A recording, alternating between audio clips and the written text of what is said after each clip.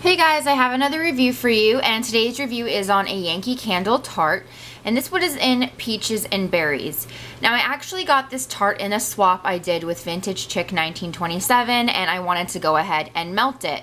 Now you're probably wondering why I'm melting a tart when I have the exact same scent in a large candle, and I wanted to go ahead and melt the tart just to see how strong the scent actually is.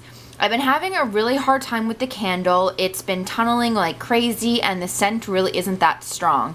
So I was so happy that she sent me this tart in our little swap that we had.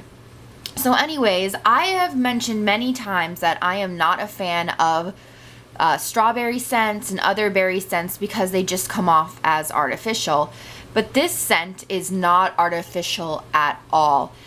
This is probably one of the best fruit scents I've ever smelled, ever. So if you get a chance to find a tart in Peaches and Berries, I would highly, highly recommend you try it out. Like I just said, it's one of my favorite fruit scents I've ever tried, just because it is really nice, peachy with strawberries. And it's not artificial. I don't know how they did it, and I don't understand why they can't make other scents like this with non-artificial berries, but this is just so good.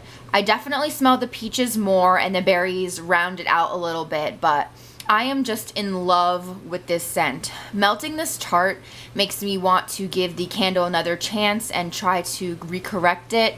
Like I said, it's been tunneling like crazy. I've been babying it and it's just not working, but I'm gonna try again, and I want to keep it because I love this scent. So if it comes down to it, I love this scent so much, I might just end up taking the wax out of the jar and using it in my warmer. And I know that's kind of crazy, but that just shows how much I love this scent in tart form.